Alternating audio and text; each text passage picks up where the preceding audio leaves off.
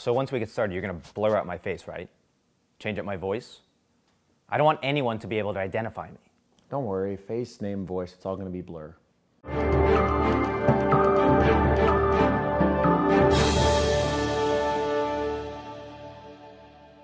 Your anonymous whistleblowing claims against the NSA have been validated in recent days. How does that make you feel? Yes, it must have been a relief for you.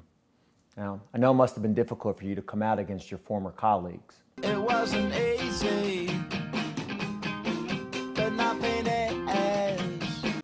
No, I imagine not. No. You told me backstage that you've been living in seclusion for the past few months.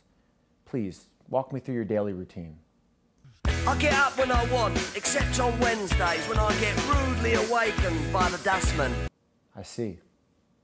I put my trousers on, have a cup of tea, and I think about leaving the house. Harrowing. I feed the pigeons. I sometimes feed the sparrows too. It gives me a sense of enormous well-being. Of course.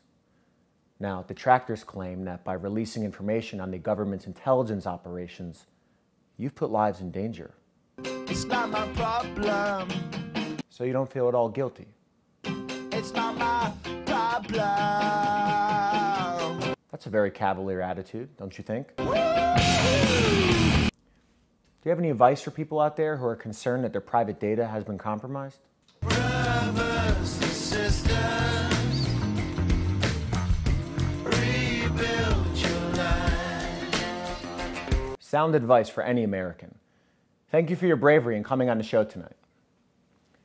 I'm Chris Madison, and as always, girls who are boys, who like boys to be girls, who do boys like they're girls, who do girls like they're boys, always should be someone you really love.